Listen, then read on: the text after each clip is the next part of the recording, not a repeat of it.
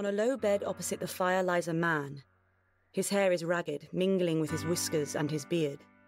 Through the general sickliness and faintness and the odour of stale tobacco, there hangs the bitter, vapid taste of opium.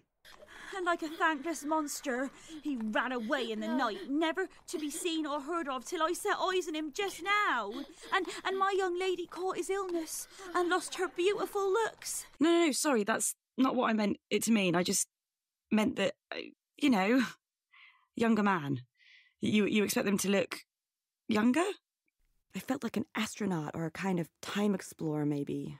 Some scout or something, sent on ahead down to Earth to see what the fuck all the fuss was about, you know?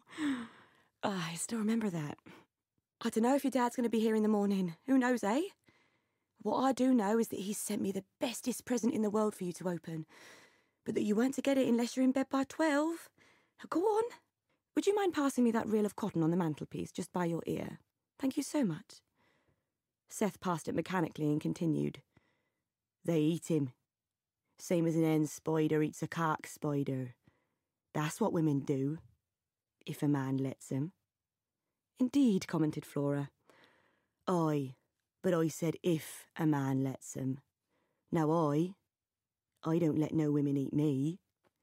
I eats them instead. Flora thought an appreciative silence would be the best policy to pursue at this point.